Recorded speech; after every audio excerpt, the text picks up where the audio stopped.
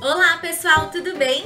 Hoje a gente vai conversar sobre receitas e eu trouxe pra vocês uma receita deliciosa de biscoito amanteigado low carb. Esse é aquele biscoitinho pra tomar com café, pra servir pra visita, só que sem peso na consciência. É uma receita sem glúten, sem açúcar e low carb. Se você gostar dessa receita, não se esqueça de curtir aqui embaixo, que me ajuda muito na divulgação do canal. E se você é novo por aqui, seja muito bem-vindo. Se inscreva no canal pra não perder nenhum vídeo novo e ver mais vídeos como esse por aqui. Eu espero ajudar você com essa receita aí na sua casa. Se você fizer essa receita em casa, me marca na foto que eu vou adorar ver como ficou, tá bom? Vamos lá fazer esses biscoitos deliciosos e qualquer dúvida, sugestões e comentários, fique à vontade para conversar comigo. Para essa receita, nós vamos usar 50 gramas ou meia xícara de farinha de amêndoas ou outra oleaginosa.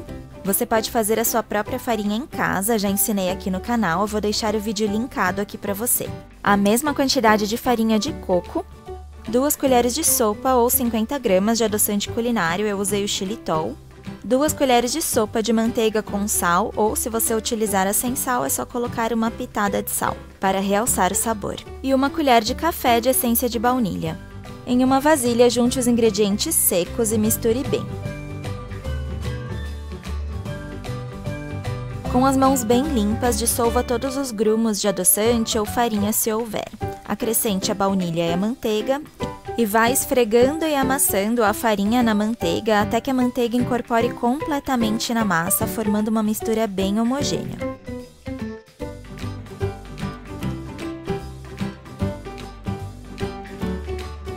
A massa vai ficando bem úmida e ela deve ficar assim. Ela não gruda na sua mão nem na vasilha e é super fácil de moldar.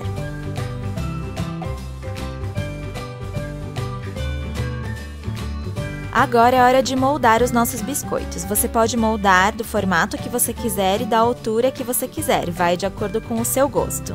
Eu prefiro fazer bolinhas e achatar depois, assim ele fica um pouco mais alto e mais macio por dentro.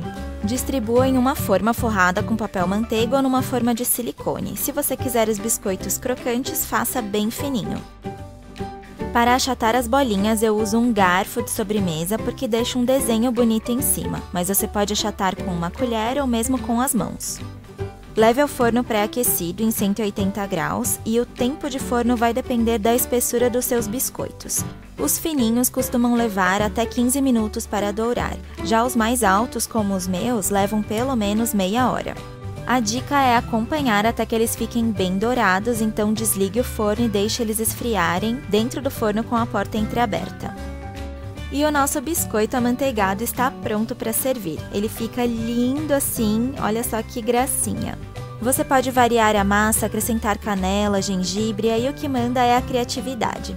Agora é só ser feliz e com um cafezinho preto ou um chá fica melhor ainda. Eu espero ter ajudado você. Se você gostou, não se esqueça de curtir e compartilhe com seus amigos. Um super beijo e até o próximo vídeo.